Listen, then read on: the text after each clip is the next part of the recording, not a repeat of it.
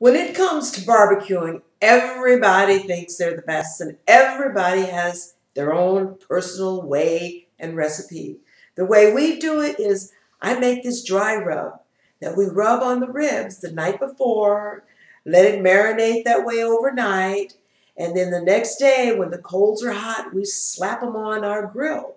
Now what we use for a grill is an old 50-gallon drum, a food grade drum of course, that's been split in half and welded together and handles put on it. Quite primitive, but it works really good. That's our Texas style way of doing it. And then we put the ribs on and we baste them with a concoction that my husband makes, and that's a secret. I can't tell you what that is. But we don't baste it with the barbecue sauce. Only put the barbecue sauce on after the ribs are done. Because if you put it on before that, it'll just burn, and that's not a pleasant taste, burned sauce on ribs. These ribs come out finger-licking good. When people are eating them, there's no sound. Then you know you've really done it